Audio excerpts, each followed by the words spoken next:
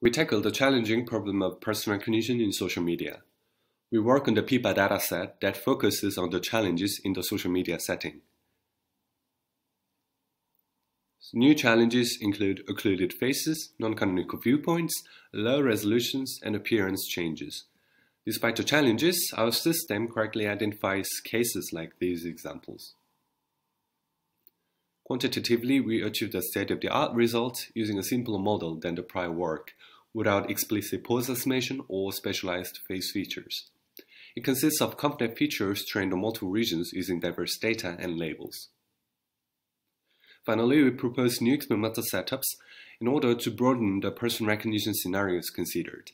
In our new scenarios, the training and testing examples are separated across a few days in different events and clothing. For more information, see poster and paper and visit our project webpage.